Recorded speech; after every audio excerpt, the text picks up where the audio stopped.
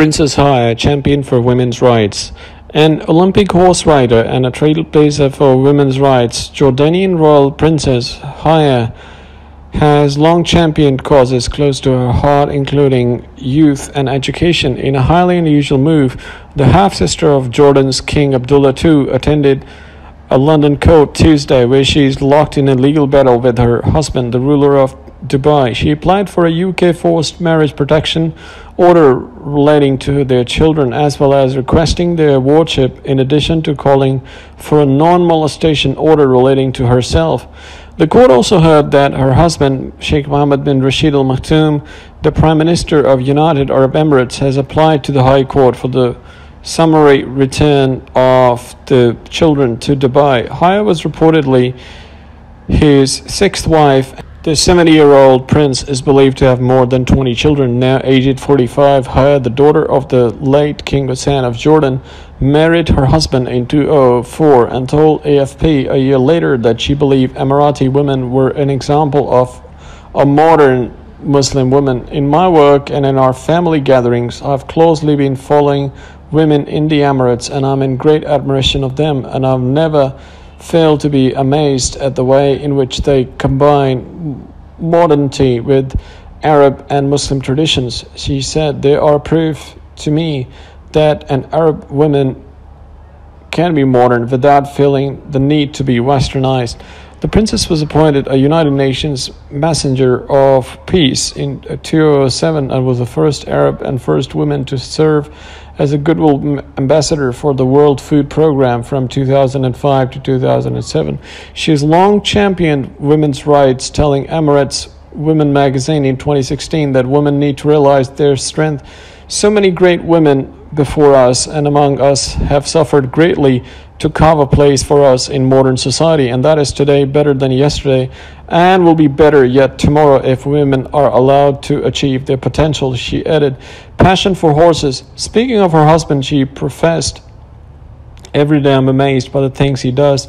Every day I thank God that I'm lucky enough to be close to him." She told the magazine she also enjoyed falconry, shooting and fast cars, but it was her passion for horses and equestrianism along with poetry that united Princess Haya with the Dubai prince. She headed Jordan's equestrian team before her marriage and remains a keen writer, something which she has in common with the British royal family, with whom she's reportedly close friends.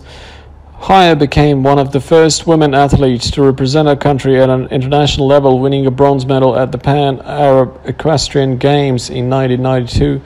She said that we shared a great passion for horses and equestrian affairs too. That was actually one of the main issues we shared in a common when we first met, and it was disclosed by her in 2005 to AFP. As time passed, we soon realized that we share a passion for poetry and writing, as well for Muslim and Arab history and culture, and for preserving and enhancing our traditions. Much of us, both of our work is dedicated to this end, she said. Late last year, Haya also hit the headlines when she invited former United Nations Human Rights Chief Mary Robinson to meet with Sheikh Mohammed's daughter Latifa, who was captured at sea in March 2018 when she was trying to flee the UAE. In a video uploaded to YouTube in March 2018, Latifa, who was then 32, said she was fleeing mistreatment and restrictions imposed by her father's family. Oxford graduate. Issues relating to youth as well as health and education are dear to Haya. My work in these sectors is another way to ensure that I'm in touch with the people at the grassroots level, and this is of utmost importance to me, she said. Her mother, Queen Aliyah, was killed in a helicopter crash in February 1977 as she was returning from a visit to a health center in southern Jordan.